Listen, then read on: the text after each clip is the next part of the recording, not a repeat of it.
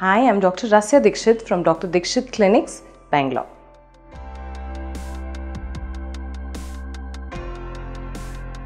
When we look at white patches on the faces of young boys and girls, there are many things that could be causing it. Though most people believe it is due to some vitamin deficiencies, skin doctors beg to differ. Most commonly, we see conditions like P. alba. This is a condition very common in young girls and boys who have more or less lot of allergy tendencies. This is a diffuse white spot which kind of goes away and comes back again, more prominent during winters. The other common condition which can be associated with this is called polymorphous light eruption.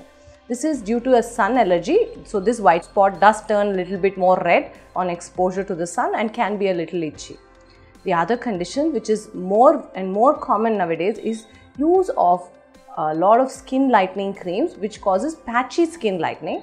So if you're using a skin lightening cream, stop using it. Most patients contact us because they are worried that this white patch might be related to any vitiligo or leukoderma like skin conditions, but most often it is not.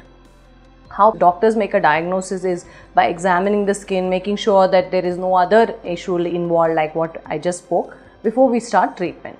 If you want to treat this at home, make sure that you are avoiding any chemical based face washes or creams and use something which is pH balanced, which is very hypoallergenic face wash, as well as use a moisturizer and a broad spectrum sunscreen twice a day.